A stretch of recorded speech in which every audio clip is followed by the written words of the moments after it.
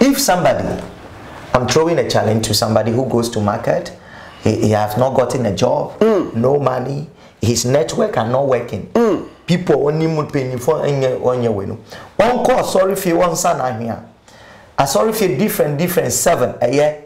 And now mosque different 7 a year. And now markets different 7 a year. Now here.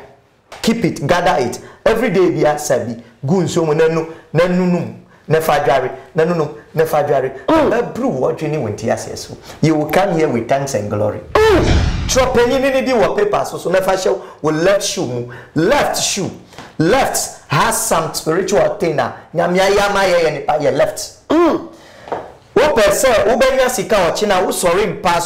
The first leg to step down is your right leg. Keep watching. Move on to Lordson TV. Keep watching. Don't change it. Keep watching. Don't change it. Keep watching. Don't change it. And one day Lordson TV. From about Lordson TV, so it didn't exercise and be able such a Medina, the worshipper. A tradition of Sabrina Brina, Unya Daji, Lordson TV. So, Jumati, the mysteries, the mysteries. As a man one day, I find the mysteries of your brother. Now, my count said, Waha construction said, for Nancy Onyama, Father down, no more, sit down, papa. Numbers, no, every screening in Omadesa Obefa, my father half for now, Omabua. And the part of the America and forward dancing on your man command, quantum basin, been one for and song of cement, and the trap, drops mamma, a quarter of one, a dano, and say not book crown, or Moyana, from cross at the beyond Beba, and sit down, papa, not that papa, yeah, that papa with the army of America say, yes, Royal can testament countries open to papa party, and a bombardina, come say, said the Nas Royal. And there was some fugu for fair, one cast of the dance here. I'll cast a nephew as a partner on Pemasem. And say, we was a continue F.A. Fugunusu F. Papa. It's a bombardier, not for yes, Royal Kente, now on wow, every beer into me, and ye come. But therefore, and then Lordson TV or the Cassian 2 years. Me say yaba gama nche asase so yaba enkran emamu na eya na ye me ya se mentenkran enso mentenkran vato eye kasa mentenkran enso mentenkran aha na ene nyame ya dom the mysteries, the hidden mysteries e dia ye ahintasem no ene eno na ye baba mu obi bobra obi so oto ade ye nto obi so oso ade ye hunu obi se waware so many years awon emma obi so se wakọ adwum am ye yinadi obi so se the boss and the manager Manasseh me pato sunsumu no me pato nyama bi ho se the physical bozo obi akotwa lipo enhoma oguso ne yache no obi akonye bi na yache no abane bi na ne yache no sounds so na spiritually spiritual loss sunsumu ye wo mra baby won ni kwase wo kokofa no akwakofa na spiritually wanya amane na many Bishop Dr.Saam David na ye share papa ye ka Ghana omo ko ye sunsumu efa sunsumu ade e de ba oma ye aboa asansa ofade anode a kire te de bia papa me Manasseh to the stand say je oduma nkoma de adom no ono nko amfa enhye ne ho o kire na se okọ practice ya ebebo wankasa me maso ahwe ntimi ndie make me patrol the careful number and sakra na me papa atwetwe enkomo papa wa ye krado ntimi pese me kasa be tentibia 0591 0591659608 0591659608.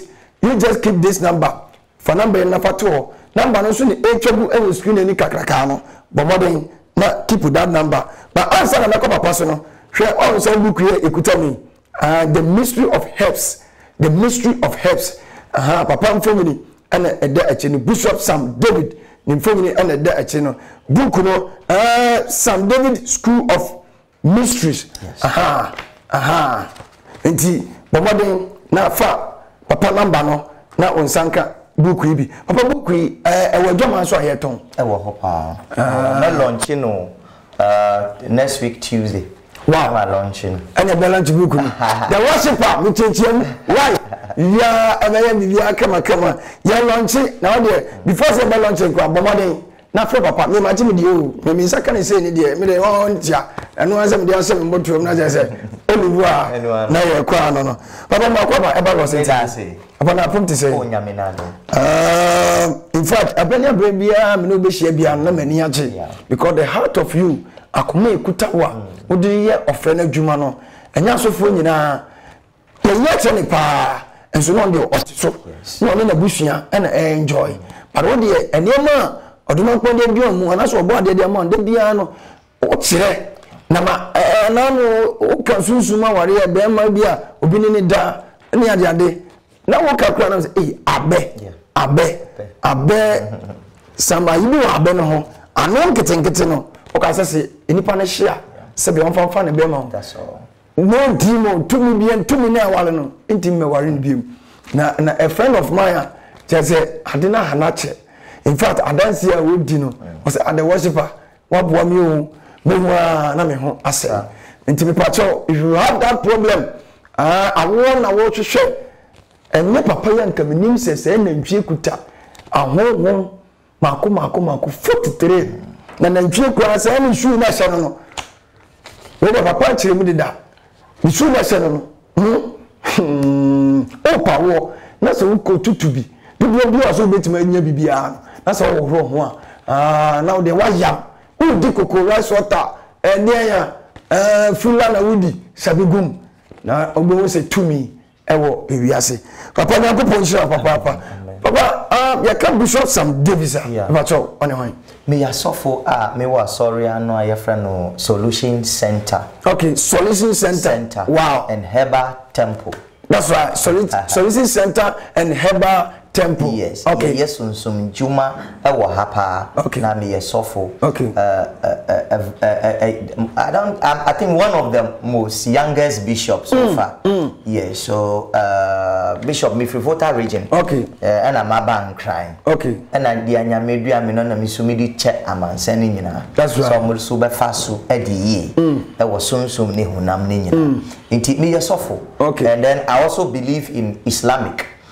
Or Islamism, okay. And I also believe in traditional this because every a traditional home. Okay. Me free blood is thicker than water. That's right. And I believe in African culture. That's right. Yes. That's right. That's right. Bishop Sam Davis. Obikan was a whole pair, a whole, and I can't remember. Me papa video be. Obi FM capture him said the worshipper. This man Ekan is very very important. Intini hwese only the communication a be tight na sam nyema bi wo hono ma wo ma na be bibie so e de a kire ye na ene ye da sorry ya nyema bi a ya na comments no o de ba no obi say oton ade a ye nto obi so say okonware a na wo ba fie obi so say ene wo so kra mu ne o do bani o so kra mu ne ade be che on ka wo na enya problem. And all these things, you know, so when you want to soon near Manasseh, it say Bishop Dr.Saam David, I am not Necano. Me yourself for, but and then before the no young family, and to me, Colonel anymore. I was going to be an amateur and I say, Doctor, you were saying, and then the oil, and then there was a touch of you were gynecologist for her, and you were saying that's only a new command and part when you never bought. And to me, 2 million for Papa. I don't know the reason why. Yeah. What a from me. I don't know. On to me, not to us and Yamaman and Benny Debbie. Obiani baby and Yamia friend offer. I can tell Cessa baby ever called you Jamaya. That's right. The battle for number 0591659608. Then the Papa entry and come on. Papa, spiritually, no. You were a mara. Yes. You were lost. Yeah. I was soon. Yeah. You were lost, pa. Sanyum way back on last would to be mammy na me pepper. Ya me say me radin say. Oh mammy na man kon kosras radie na man ka say na me dia we ni wo. Ya me say me radin say.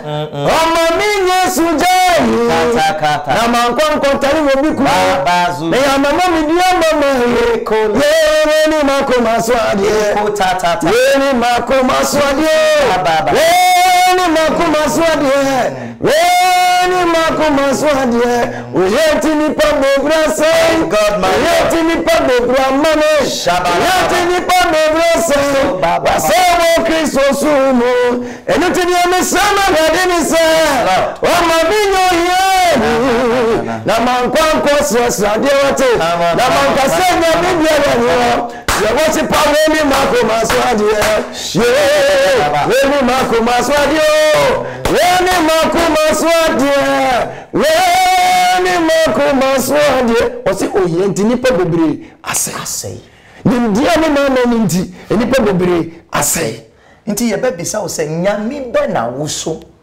na wakasa nyame fa ne bua on to ni tem or heaven ana e wa makra on to no time say Satan rather than fa ne bua on to ni tem this one the first connection that be I have tested the both side mpani say papa say waso nsuo na waso ansam wakari and we dey modu a fear woman where I was born and bred. It's a traditional cultural home, pure one. That's right. So I know what I'm saying. Apart from that, no, I'm not there. A fact it is some natural nema and nema of your in some work beyond. We must work. The worshiper, there are spiritual rules, protocol. That's like the what we have there. If you break it, it goes against you. Okay. Me, I am throwing a challenge. Even in the Bible, Quran, we have some rules. Yes. And for Bikunu. Yes. Meaning some rules governing Christianity. Yes. That's right. And I am telling you that it is 50% of hard work, 50% of spiritual work. If you are doing hard work, 100%, you cannot get it. The both must come together to materialize. Now, the worshiper, if somebody, I'm throwing a challenge to somebody who goes to market, he has not gotten a job, no money, his network are not working. People only would pay for on your window. One call, sorry if you want son here. I sorry if you different 7 a year, and now most different 7 a year. And our markets different 7 a year now here. Uncle say a one ania say your market are 7. But different markets. Maku 7 years. Now Uncle Sebi keep it, gather it. Every day we are Sebi. Gun so nenu nefajari nefajari. Brew what you want to you will come here with thanks and glory. So Ope Juma. I mean something we call favor. The very day you bath it, you start to see a sign. Look, I am not saying Brahmi Maya to Hobejiko, the mystery that you don't know, and I'm teaching you. Obitia which or say, a Juma be an ope sell Jumano. I said Ghana for or create new for. But when you say Jumano, a pepuano, penny and conabra, or said the worshiper, say when you say Jumana Marie, as you are qua, or Nimsi and Echo, or qua no Asaba. Oh, dear, tis a Sajumano, or copy in the honor, Yan is all penny needing, only penny needing, that's a nuna here. That's right, a nuna here. Me say a committing deeper, and I'm in penny dear. Say a committee, a Gina Hokrampo, Penny will recognize me without recognizing any other person. That is favor. That is favor. And it worked for a temporary moment. Into your interview, and I call Bibino. I was so yes, I didn't know. Trap penny did what papers, so never show will left shoe. Left has some spiritual trainer. Yamaya and your left. Ope say, Ubenya Sika or China, who sorry passo. The first leg to step down is your right leg. So who sorry for Captain Passoa, the patriote?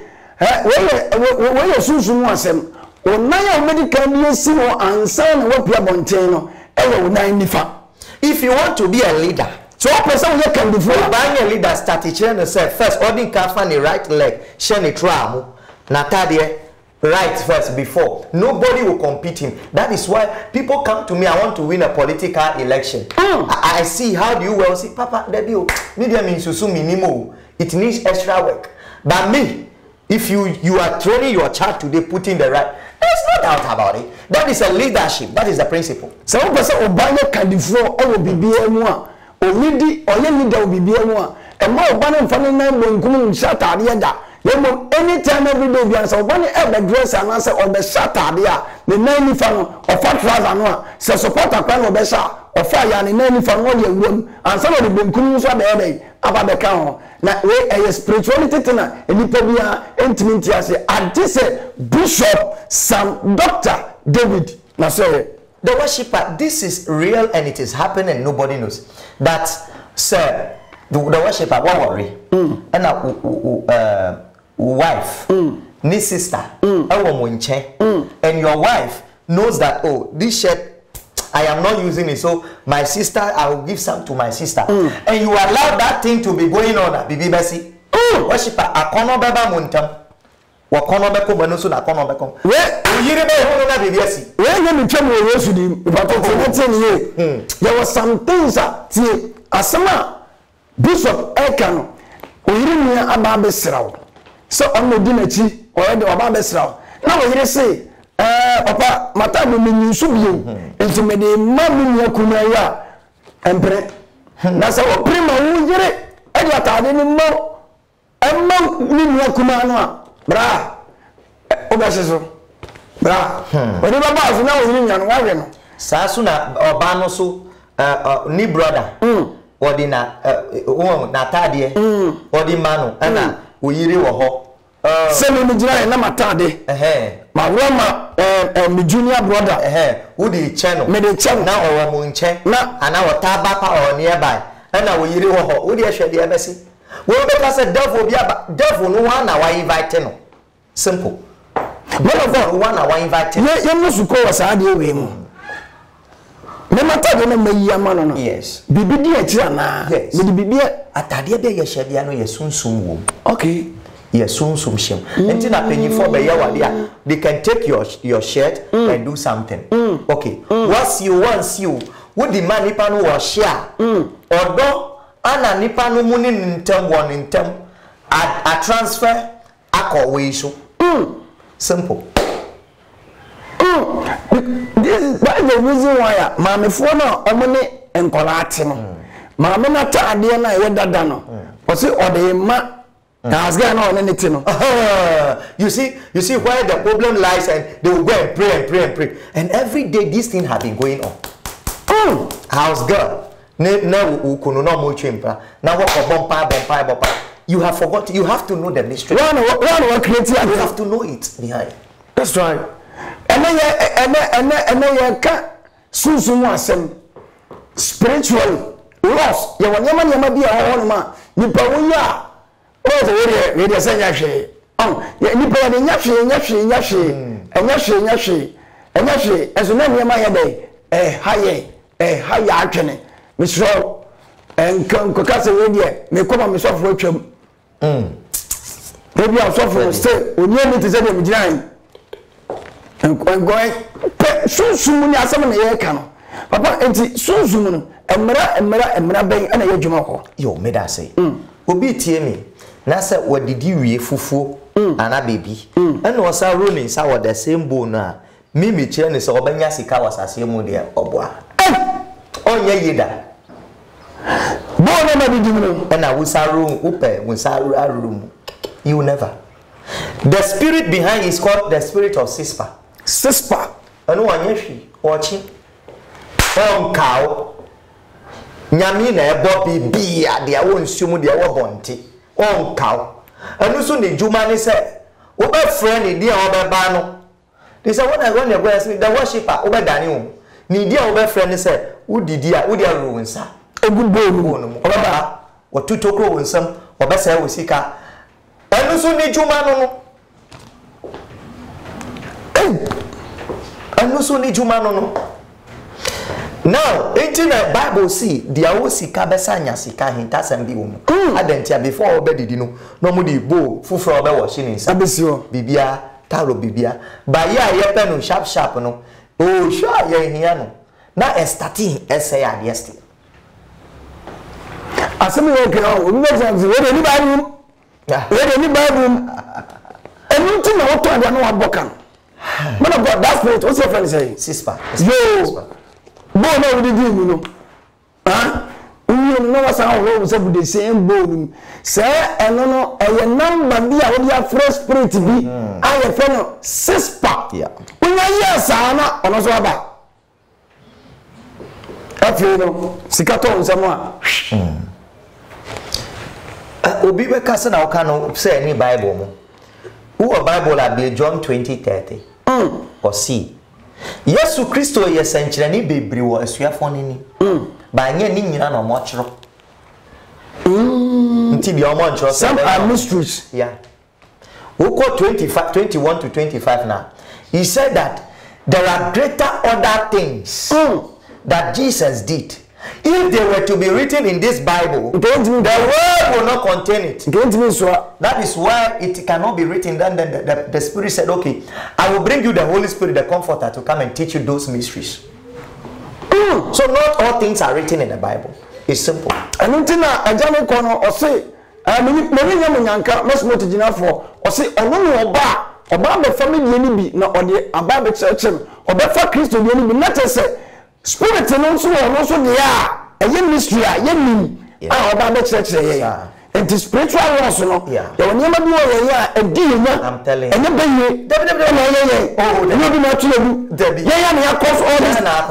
now that Danny Bay, I'm telling you, Bay and Carnival, into that 84, who were one Ajua, and maybe train one Ajua, you see, Chefon, Akora Chefon, and Jesu. Who shares for Obacase? Oh, unya rules are we no. Be you no call baby you. Na wo kwa bru no. Wo wu kra. Okoka no. Obe tata ofiti wo call about yourself. When you go free as I say we so. Won kan ni pasa. Won kan ni pasa. When I can say me chere me. O say the reason why ade sa na mpanyifo bobo nkola wo fi wo nyina no ne ye kom tete abakwasem ye mpese ade asa wo be pie wo akwakonya kwanhia bi de de otena se ne ye bomo na se se modwe be say na na bomo nkomo e protection that's why odibo ne busi ahomban e protection nyama bi o aye hintasem okay ti say for example those time no na dwane ni fi ansa na mo kofu na ade asa na mo be pa dwane aba ye de abuatu port mo na ya kata so na di nsugo na nkoras de aja atu musa ade we be bin ti se mo ada ade abachi na mo di dwane aba e to mo ko e mai ti se mo ya ko se ami ya mi oni bo ti ni dwane ya yesi na ntonom udi di am fan sab enye de ensi fom ni nyina wo de eden eka nyina wasichere papa ya hu se ya hu yensa egu ade mu a fresh some spirit e ma ne be haye another one no then e kire wo dwan sha na wo ka ye no bathroom e na wo ka ajo me ba me yentam me ba sisi a ana toilet wo ya e simple thing wo barrier odu 9 years 7 years oba hu se o start ye ba masam onyi ye wo baba ho wasai wo dwan ye no a o kasa no yes e be factor ba be wo yes in pai bona wa bono no say me Bible 7 8 year on say on start fan inside shisha ni ho onye be masa na oba asem mpai bona into percent sa wo ko bo atwa mountain say me banye be masa ma enye adwuma ti se wo ko dwa wo dia kasa start say wo kasa wo bonti no and now receive phone call simple yeah me choose up mo ba se sia je dawe enu an me mpa bono no o po ho mama yes enu anu so we rent room bi dai bi na mo ni efieru anu aye fine the day we start pra ya na watwetwe wo nan awo pra no so ti se wo na aye fi pe mo fieru anu mo ntam oni ndi asi on pa wasam sa so na wo kuno wo start yes a wo kuno kranka wo free na bra bom kranka ope ntoko be ti de bia se ma pra na ye tai ye pop Now we between one so confusion and sour worry. We are those of the night. Oh yes. Attitude by spirit I touch no. Okay, to confuse between who or banana berman who pamu who free baby a wa prano who pamu who free ho. Inte was a soon in a way to create that awareness baby pamu confusion beba. But what say what problem now we are who pamu who free ho. Yeah. Me can say me say me na ba. No my time say me will fear what them embra. It's a spiritual loss. I am telling you. Spiritual loss. Until those time, obi a offer oba free window, and our bad them now more than our yin said, Diano, or who are you comforted with free as I say, wish. Yes. Then, Spicy man, and with your woman, my phone, Dam. So, Barry is a cream. Confidential, what I said, I don't know season. It was some rules in a spiritually. I'm telling you. Yeah, we don't know some many issues and so many effects. Yes. Yes. And Davida. We call us studies 9 subject, 8 subject, 10 subject. And a baku dear want to be who, and then I want to be who, baby next year. Open pick up na habaya, who there are 2 sabuku no fin fiamano. They dear ewo musa. Who said that subject overshadow the other subject. Or better more than any other subject, you will be shocked. Opia bonsi bibia wo school. Inti na nyamia ye akokoshe di atu bush mono. Say le bonyure. The bladder of akokoshe da bonyure no. Me bono mano. Wo dey 2 honey mu 3 days, 1 num 3 days, enum biu. No more than that, I will be born down. Ebe buru wa dwene wonti aseso. Obi a wa bon. Wa bon anukra wonim AB, wonim bibia. Hey. He will start to challenge the teachers. Teachers because we ye be pa. Because last month no say on him she. E ye then who mass akra teachers of you know one man method baby to me here we. Akokoshi de. Enyem yo de sha akokoshi de mo no. Enu pet sajuma na no so ye. It's a natural loss in the media to horse wo be ye. Maybe for your Bishop Dr.Saam David and then the example for number 0591659608 0591659608 for number no and me ye kan sunsun emra ewo obi se wo de atwen na abohu a efa ni agro papa sarani ema we nyina na koso ama because of you, so man, now on news spiritual rules and what busu and all busu. Yeah, bebre I guess spiritual rules. Bebre I guess spiritual rules. This will be baba so for this ano. Now, excuse me, it's a flatulent. No water. Want to mean jina public. Want to mean so ni tamu. No honing in abu no water tata. Anana ni honing in abo. Menim se won. Matase. Because obi atu ni draw ayewe the BBC no said ya to me cause ade anini wutina konya so on public on our office dey bia na say obi a wotina wo che ana wo side wodi ni nine adia atu akonya ti say wodi a choking ni menim say wo ho a obi a wo sorry die man na be na mo so opeta na wodi a choking because so yes sa de no na be yew Matias makwa so mo so bi ade ni nine atoka akonya na menete so no well, Enyeshi, Ochinasu, another. There are a number of times here. My people, I click and one no. Umba bonsa. To me, Gina public. Hey, yes. Spiritual rules. Yes, spiritual rules. Behavior diffuser. Your hababi sana friend. Apostle mpo. Friend. Yeah. Apostle. Ni flowers be wo. Unye lucky. Who dia say na una na anumadi dini wenu and wo fla na wo gemu na to opempem a wo bodam instantly wo na obi dia say una wonu wi ana obi na ye debi anumadi na wo so anya lucky na drop you opempem na wo bodam wo dia sisa no anu because a new causes are them told David there's a what breaking spiritual rule. Yes papa Opia Junso baby ama for now ogusu Junso muja. Yes.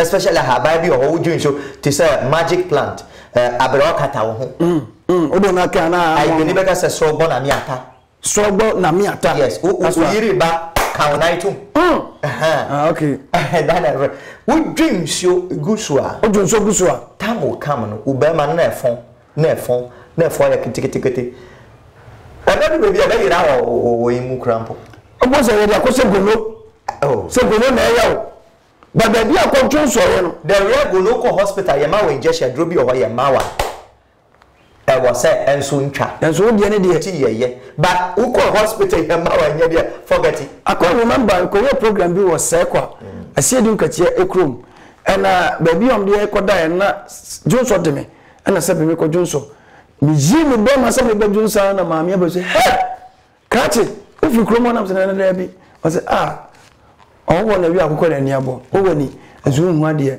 be do so refi baby a wo jonso no kwa kudo de hade na hade enjoy manti asie da yeah that's a kawan can go break spiritual rule no are spiritual rules I'm telling you are spiritual rules are spiritual rules enti na those time na na mo no wo ba kro bi so na say omo plan so mbeku wonya me ba yiwa na abrewo bi abeka che bebi a wa ba no anyew nti ji ye fa no butukuli ebru a ye di call private those time bro duano ji ko toilet wo ho wa o si ko toilet o si dwane ko no the way nti ko toilet then you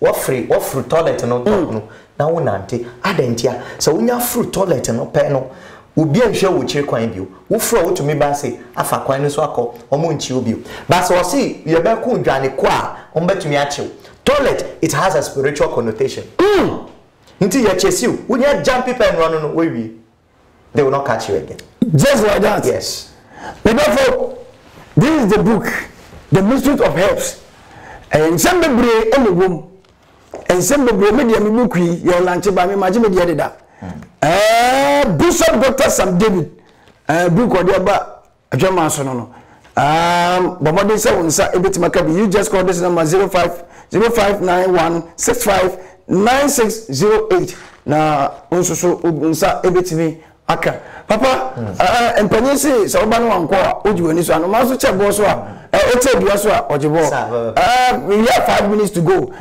spiritual rules no obi wa hono mo se aha media ade si ya ma ya yento etrese hono yento ade ho ana yes ebi ho a sunsu to me gina ho me wo baby okay amonto number 2 who are sorry that way a won baby entrance no face yes okay baby a wutina baby a face eno so county okay it is baby a wo bie am facing north there is no one but to me atọ there eno nya honhom bia your positions I was all face one until last time I was teaching said if you want to win election bia bibia no your baby a wo pictures I was ambo and say what me win and say what me win that's a class spiritual rules no and then bibia na say only post akotale debi until wo market no ehi fa na face number 2 ade a wo to any wo kra ekwa na abi o ade a wo to no wo kra empe nti antumi nko na esa wa another room ma automate na so na wa obi a ya bonu dua e woni anu dia bia obeto bia no antumi nko sa nipa sa nya no nyina no wo sa won cheki na ye hu amamre anana ye hu juma ati papa obi akoso situation wo mu nyina mu mepacho emo bi wo homa no emo bi wo hopa okay ene mepacho say owo metima tode a mepacho for papa number 0591659608 o tode a yento wa worry so many years ago ma sikaton sama na ahye ni nyina spiritual rules bi a ni ya break a ye nim say ye bayi ana obi na tu yadu obi so badana na ho hyehye no ba bi ho no mo a ekro nsuo da ho ni kwa say spiritual nsuo da but you don't know ene wakwa akotwa ene akofo problem di abrewo obi say so discuss to ni botom ho a ekwa bi okofa so ba no neska no efri ni botom ni na say wa break rules no okay wa break rules no nti na abortion we ya abortion your ways are blocked forever unless you use eucalyptus herb. And I would adjare, would ashimoto, the adjare, asana, sawe no. Every abortion, your ways are blocked. Papa, I'm going to ensure. I'm saying our time is up. Yes. And then young custody will be na young 10 years. Yeah. Now for no, I want to bet him over for Casemino. I want to you now for your crew. Me that say. And we are talking about spiritual roots that we have. Whether you believe or not, it is something that we have to understand that it works. For example, I say when you're in a bathroom and you talk, your daughter or your son at the youthful age will get spoiled. Will be doing this womanizing and all those things. Number 2, I said that when you eat and then you wash your hand in the very bowl that you have eaten, already you will not get money. All right. Number 3, I am saying that if you are not having that knowledge, book knowledge, your child cannot learn well. You get this one, this one, I don't know how to say it in English. You understand? Search it on a Google, it's going to give you what it means. You get the bladder of it. You soak it in the honey and you drink for 3 days. It's going to go. Those are the natural rules that we have, that it works. When you have a brother or when you are married, don't allow your wife or your man to be giving the sister or the brother your dress, because something evil will go on. That's right. It's very important. These are the spiritual things we do. When you wake up, first you have to step down your right feet first. Anybody that want to get money, when you wake up in the morning, the first thing before you talk to anybody, you watch your 2 palms. If you want to get money, you watch the top of your palm from the middle to the top. If you are in need of money, if you have started a project, you have not yet finished, you lack money, then you watch the middle palm, you stare the middle palm of that distance. If you want disappointment to go away, you stare the down. Those are the spiritual things that we have, and we have a lot. Nothing you must be anybody. Mudawuli, miantum yenga, be na into that then no mudabo. Ye into bubu gava the same young one. Ye medakaja do in a by year, alopli. No bonus throw back, your man would go. Ye na gava do the same thing later wana, Yantomi Yaba, and Yana Vonama. Ye no go with the moon chilla papunangu, a cook by black father the viewer. None of you then now come near, throw adobo. Now they are near a gatori, Magadu, na closida, Agbamano. The next one in your name for na coco do she for according baba. Amen. And Bishop Abono Tofano, yes, for Yakana Sante, Yakana Brofo, Yakano Ukrum Casa, and Makasa no and ever Casa, Ama o Ativi, Enche, my bank idea, I bet Trasians, I bet Macancano, Naya Chichimu and Canons also, what me Ativi. Mediana the worshipper, Mr. Madia Sudia, Namaka say, one construction, and Naspera Kente, and on Bomachidom, Miko Crowd, and I'm in Chakasepa, and I'm Nanaya Akomia, and God bless you for your good heart. Papa Lordson, Yankopon Israel, on your case. Spicy Man, Big Ben, and the Soros. Yes, lawyer can take Mamanyako. God bless you for your good heart. Yankopon Israel. Young fancy here, said Ashafonia for the Biano. More expected say, young fat Bishop and Manasseh Lusono. Yeah, they were serious. I've been a bringing in the buildings I was so said the Beya mysteries on Sa Ebetimi Aka. But then said Bukui, the mysteries of herbs. Unsabetimi akabi unyanso epo achire no so mesramo opasa oba papa enasia bishop nasia one of free tamale tachimai buno emamu offenso obofour kronoma fancho makro ebaso odu kejetia odi wose ko VIP ko VIP oni ona fo bas no a kacha gaba ni se ubesi wo Sam Johnson kusi wo Sam Johnson na watwam Abba, what you call about the other side? Over Papa big boy kesiye pa ne esiwa this picture and a daso but on any picture we are on bishop and the bishop atade and the and the former and ekitano one free amasama pokriase no nyina na ba circle eba no nyina no mo free eastern region eba nyina no wo do bedu circle ofa sansam also be so sansam osia okura no ntwam nko ba bia then you follow the billboard or the signboard obaba Johnson so na okaba fo ho okaba papa on ho do nti be ko no so ko bishop ho the din kra na e di artist station no nti wo so ba bishop ho na obetena moto so na edwaba fefefe ukuta nkan so a na wo ba no afro number no 0509659608 na ene papa entwe enkomo media no the worshiper makra Mama Wakwa Baba, Waha Construction Company Limited. Aha, you use modern cost-effective building technologies to build state-of-the-art facilities. And yes, also provide separate ancillary services such as architectural drawings, landscaping, renovation, electrical installations, and repairs. Yeah, house management, plumbing, carpentry, masonry works, and the more come. Ebusia for Wawa Quintum, Mwana Wapida was done. I hear on a Kodanda, Makam for Waha Construction Company Limited. It's a month. The Denbiara PDC Biara saw you school done, chapel done, restaurant. From a Waha Construction Company Limited. Nantumada, who be seen the Kamadamo, Sapeda Washaduma, Oboshadamo, Capimabra, Ababa, Apache Wodan.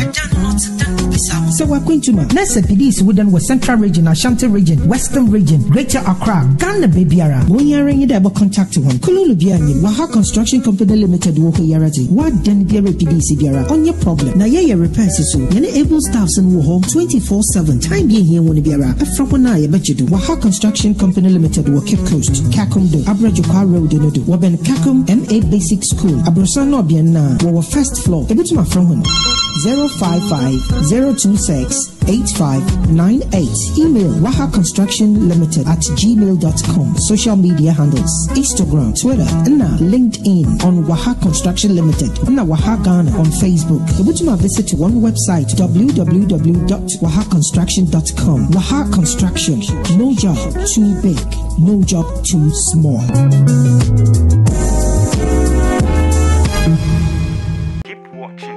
Move on to Lordson TV. Keep watching, don't change it. Keep watching, don't change it. Keep watching, don't change it. And one Lordson TV.